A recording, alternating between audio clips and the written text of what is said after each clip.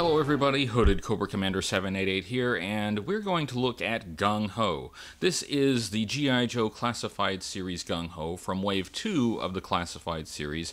This is the series of 6-inch G.I. Joe action figures. This figure was released this year in 2020. This figure is an homage to version 1 of Gung Ho, released in 1983. Gung Ho was G.I. Joe's first Marine. He had a Marine Corps utility cover, the green 8-pointed cap on his head, and a big Marine Corps emblem tattooed on his chest. The original Gung Ho figure had a light blue uniform, a grenade launcher, and a light blue backpack. Even though I love this figure and I became fascinated with the Marine Corps because of Gung Ho, I was never a fan of the light blue color. This classified version of Gung Ho keeps some elements of the original, but updates it in some important ways. Some of those updates are great and even preferable, but other updates are questionable. The most important thing about Gung Ho is that he was a Marine. Everything about him just screams U.S. Marine Corps, but it's uncertain whether this classified Gung Ho is a Marine. Let's look at the box, and the box has the G.I. Joe logo, and it says Classified Series Gung Ho. It has a portrait of Gung Ho here, and I like the artwork. The artwork is pretty good. There's some additional artwork on the side. One thing I think is interesting that's different from the figure is they've covered up his chest. He's wearing a shirt under that vest, possibly so they wouldn't have to put the tattoo that's on the figure in the artwork. You've probably already noticed that is not a Marine Corps emblem, but we will talk about that more when I look at the figure. Let's finish looking at the box. The back of the box has the poster style artwork that is the same for Wave 1 and Wave 2 figures, with the exception of the exclusive figures. On the top of the box and on the side without the artwork, we see this is number 7 in the series. This side of the box also has a series of symbols, and this relates to Gung Ho's abilities. You can go to GIJoe.com and look up what each of these means. This top one is Environmental Specialist 3. This one is Heavy Weapons 2. This one is Hand-to-Hand Combat 2, and this one is Jungle Combat 3. The inside of the box has the blue star, and the blue coloring indicates a hero figure. That interior sleeve can be removed, and it makes a nice backdrop for the figure. A lot of collectors have been doing it that way, and that's a nice way to display the figure without having the box behind him. I have a strong affinity for the character of Gung Ho, and there are aspects of this figure that I like a lot, but there are other parts of the figure that really bring down my enthusiasm for it. Let's take a look at Gung Ho's accessories, and I'm going to start by turning him around and taking this one off of his backpack because it doesn't fit on very well and it keeps falling off. This has got to be the most annoying of the accessories. It is a grenade launcher, it appears to be anyway, and that makes sense for Gung Ho. He did traditionally have a grenade launcher. This one looks like a drum-fed multi-shot grenade launcher, so that's different from the original grenade launcher he came with. Looks more like Hardball's grenade launcher. I do not like this accessory. I think it's supposed to be the one that's closest to the vintage accessory, but it's the most annoying one. First of all, it has a lot of loops. It has a loop here, loop here, loop here, and then this hook thing here that looks like it's supposed to serve some purpose, but it doesn't appear to, and another hook down here, and it's just all loops and hooks. It is very difficult to get in the figure's hand, and this grip on the top was bent like this straight out of the box. I'm pretty sure it's not supposed to be. It's in a metallic silver color, which I think is all right. All of his weapons are. This top handle here can be hooked on the bottom hook of the backpack.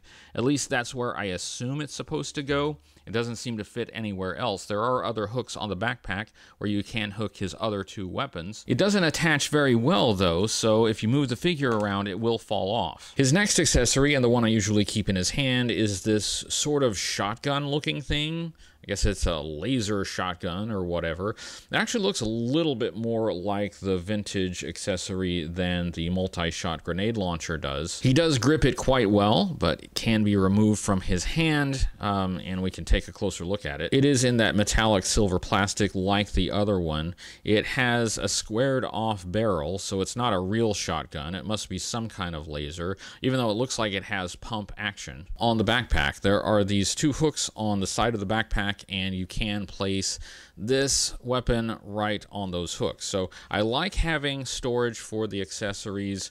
I like when a figure can hold or carry all of its accessories, so that is essential. It's an excellent backpack, and I'm glad it can hold, in theory, all 3 weapons. In order for it to really hold all 3 weapons, you have to move that shotgun way up. Make sure it's kind of as high on those hooks as you can get it, and then you can sling this grenade launcher underneath on that bottom hook. So he can carry all 3 on that backpack, but this one will fall out if you just look at it funny. Let's remove that weapon because we will look at the backpack in a moment, but we have one other weapon to look at first, and that's this another laser rifle. It's got another squared off barrel like the other one. This is more of a bullpup style rifle. It has the magazine behind the grip, even though this clearly doesn't shoot bullets. This bullpup rifle will fit in the figure's hand. It's a little bit more difficult than the shotgun because that magazine gets in the way a bit, but it will fit, and he does grip that very well. As with the shotgun, the bullpup rifle will slot onto the backpack, so that's not bad. Let's take a look at that backpack. Let's remove that. The backpack has some nice detail. It's in a very dark gray, sort of a greenish gray color. I think it looks fine. Without anything attached, the hooks are a bit obvious, but that's okay with me. I prefer functionality. I'm happy the backpack can actually do something rather than just attach to the figure. The backpack pegs onto the figure with a single peg. That peg goes through a hole in the vest, and there's a hole in the back of the action figure as well. So those 2 holes have to line up in order for the backpack to fit on well, and that is not always easy to do. I would prefer if this backpack pegged onto the figure a bit more solidly, but that's a problem with several of these accessories. They don't stay on as well as I would like. Gung Ho has a green hat. It is removable, and that's good. I'm glad Gung Ho has a hat, but this appears to be the wrong hat. This looks like an army hat. This is not a Marine Corps utility cover. It is not an 8-pointed cap. It's the right color, it's kind of the right shape, but it's still not right for Gung Ho. This is the first piece that calls into question whether this Gung Ho is a Marine. The hat will stay on the head if you press it on very firmly, but it still wants to fall off. This hat is made of a hard plastic where a soft plastic would have worked better. The vest is a separate piece. I don't know if they intend you to take it off, but it is removable, so let's remove it so we can take a closer look at it. The vest is made out of a softer plastic, as the hat should be, so I think they did the vest with the proper material. The vest has silver shoulder armor on the right side. I think that looks all right. On that side, it also has the communication device with the blue dot. That's common to most of the G.I. Joe team figures in this series. We have some black straps. Those are painted. Nice paint application.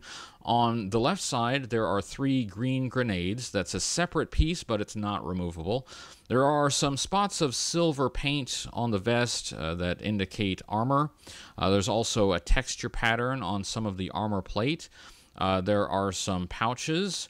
I think it looks great. It looks like a flak jacket, and it's very well done. The primary color for this vest is a dark greenish gray, and I like this color. I prefer this color to the classic light blue. There are some additional pieces on the figure that don't look like they're intended to be removed, like the forearm armor on the right forearm, and the elbow pad on the left elbow, and this grenade pouch on the left leg. Let's take a look at Gung Ho's articulation. He's well articulated, as all these classified figures are.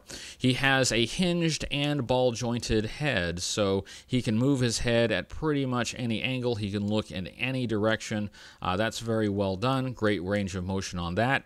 He has a hinge on the inside of his shoulders, sort of on the outside of his chest for sort of a butterfly motion. Not a great range of motion on that hinge, but it's nice to have that extra articulation. He can swing his arm up at the shoulder and can swivel at the shoulder all the way around. And that upswing is ratcheted, so he will hold a position once you get him there.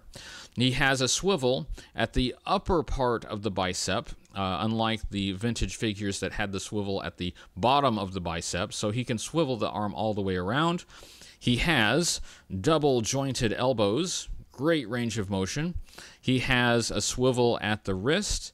He also has a hinge at the wrist. So that's good for holding his weapons. That's the same on both wrists. He has the swivel and the hinge on both sides. There's a hinge at the torso, so he has a ratcheted ab crunch. He will hold position. When he's upright, though, there is a little bit of play in that hinge, but not too bad. I've seen worse. He also has a swivel at the belt, and he can swivel all the way around. Great range of motion on the torso. For the leg articulation, he can swing his leg forward at the hip and back a little bit, but it tends to swing out rather than back. He has a swivel at the thigh. He has double jointed knees, so good range of motion at the knees.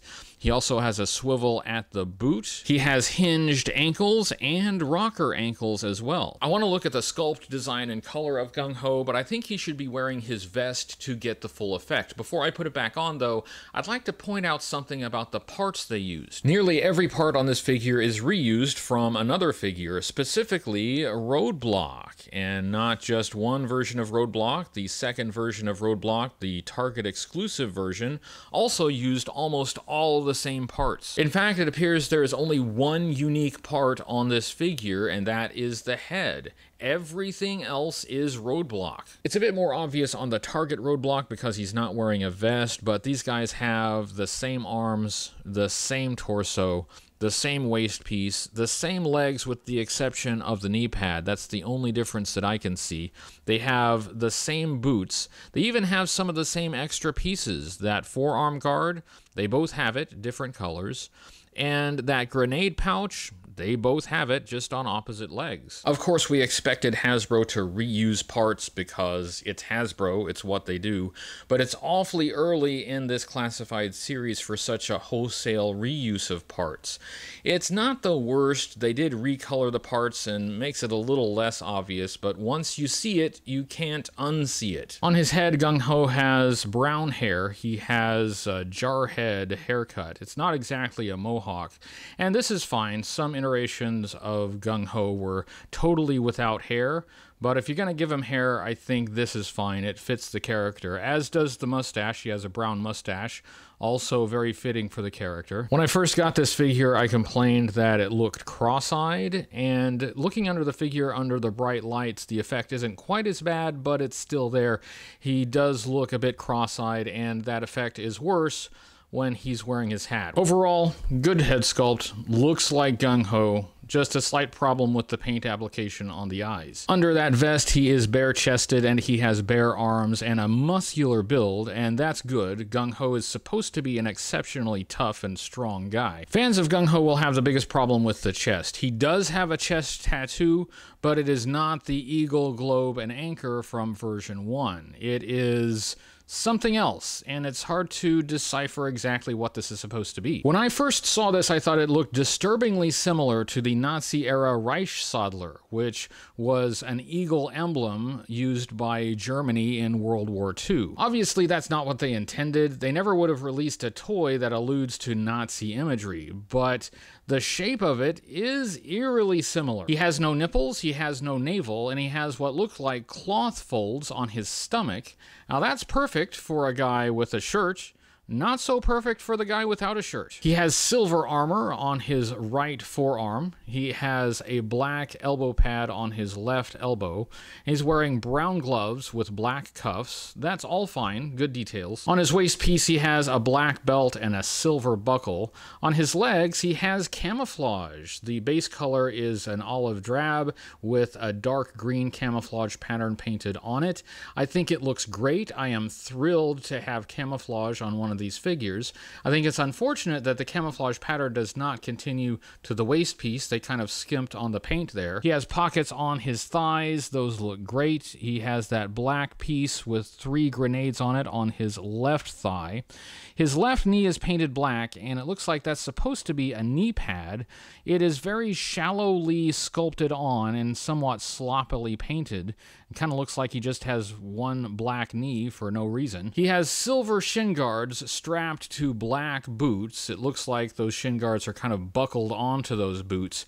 On the Wave 1 figures, those shin guards were gold. They are silver on Gung Ho, and I prefer that. They're a bit more subtle, and those boots look great. Would I recommend this figure? That's tough to answer. I'm a big fan of Gung Ho. I have been since 1983, and I'm happy to see him represented in 6-inch scale. Even though this figure is well designed overall, it has great colors, great paint applications, and it looks like Gung Ho, I do have some problems with it, and those problems are not insignificant. I have a problem with the hat. I have a problem with the tattoo. I have a problem with some of the accessories. I have a problem with my cross-eyed example. I have a problem with the fact that so few parts are unique. It really relies on the vest and the hat and the accessories and the color to transform Roadblock into Gung Ho. All of these things dampen my enthusiasm for this figure, and I can understand some collectors giving this one a pass. That was my review of G.I. Joe Classified Series Gung Ho. I hope you enjoyed it, and if you're thinking of getting this figure, I hope you found it informative. I usually review vintage G.I. Joe toys from the 1980s and 90s, and I'll be getting back to that next week. I'm kind of taking this weekend off. I still wanted to give you something. Make sure you give this video a thumbs up, share it, and subscribe to the YouTube channel for more G.I. Joe toy reviews, and check out my website, HCC788.com. Special thanks to the names you see scrolling on the screen right now. They support the channel on Patreon, and you can too. I'll see you next time with a vintage G.I. Joe toy review, and until then, remember, only G.I. Joe is G.I. Joe.